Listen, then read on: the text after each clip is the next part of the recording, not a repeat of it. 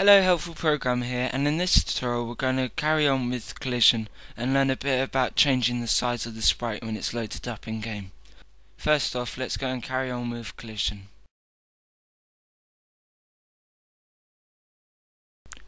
Opening up our project, let's go and put back in the movement left and right into our while loop.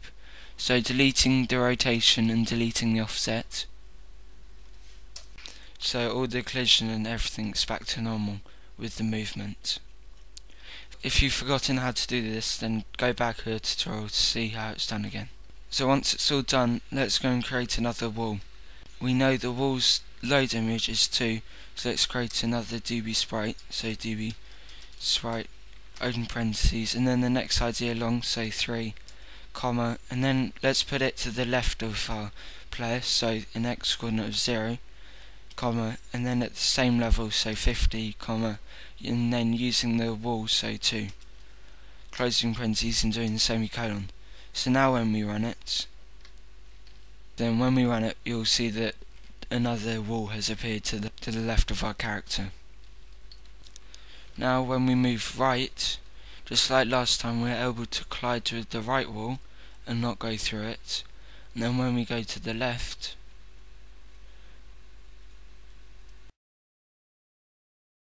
you'll see that we don't actually collide with it, we just go straight through it. This is because we haven't done a function for the collision with this wall. Just like in the memory leaks, we want to try and shorten the code down to as little as possible. So instead of doing if dbSprite collision with 1 and the wall that we're trying to collide with, there are two ways around this. One is to make a for loop, and one is to use the code dbSprite collision 1 and 0.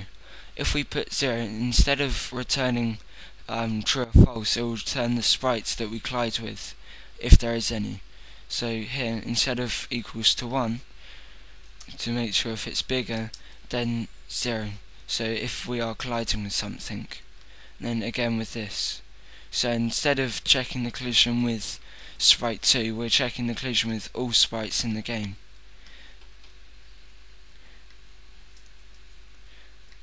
And then again, bigger and 0. Now when we run it, you'll see that when colliding with both walls, it will stop. So when I move to the left, you'll see that it collides, and then when I go to the right, you'll also see that it collides. We only had to do one function.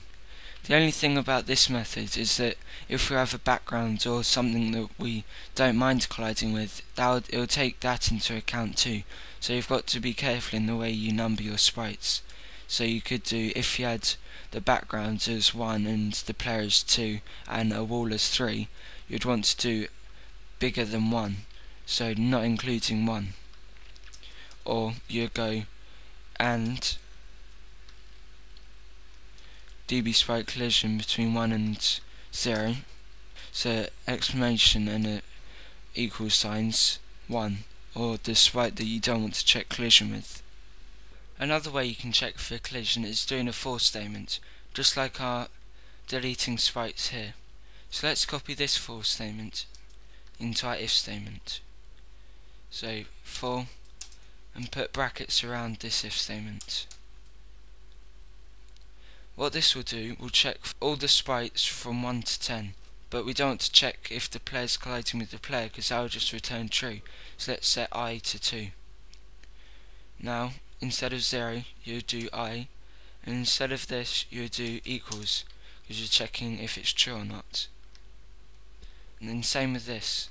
So you put the for statement in, change it to 2, put brackets around the if statement, and change this to 2 equal signs and a 1, change this to I, so it will run through.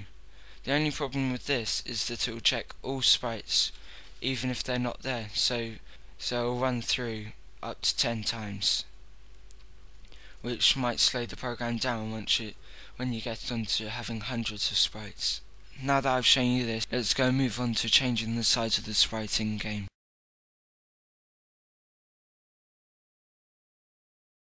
sometimes you want to change the size of the sprite in game. To do this, we use the function db size sprite, open parentheses. Then in the first segment we put the ID, so we want to change the player, so 1, do a comma, and then in the next two segments you put the X and Y size you want.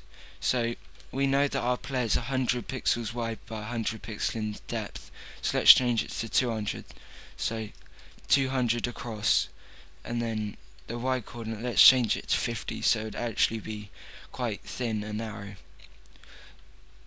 Close parentheses and do a semicolon. Now when we run it, you see that our sprite has changed. We can still move left and right and still collide, but our character looks a bit weird. Hope you've enjoyed this tutorial and I hope you have learnt a lot. Bye.